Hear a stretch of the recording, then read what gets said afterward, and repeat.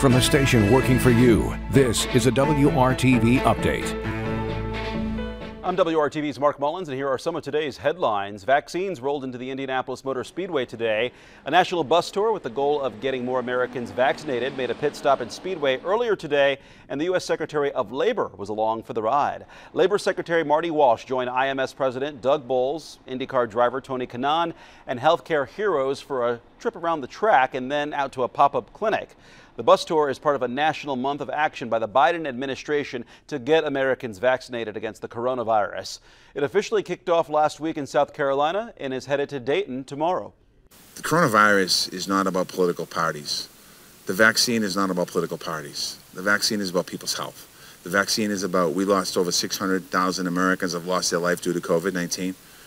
Millions of other Americans got COVID-19, and they have side effects of it now.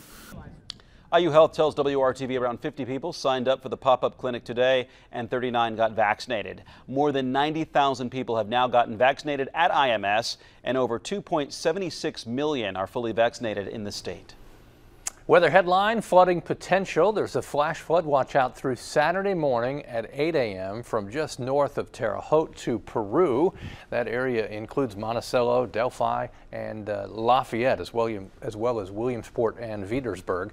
Periods of thunderstorms in the forecast, especially during the day Friday, 81.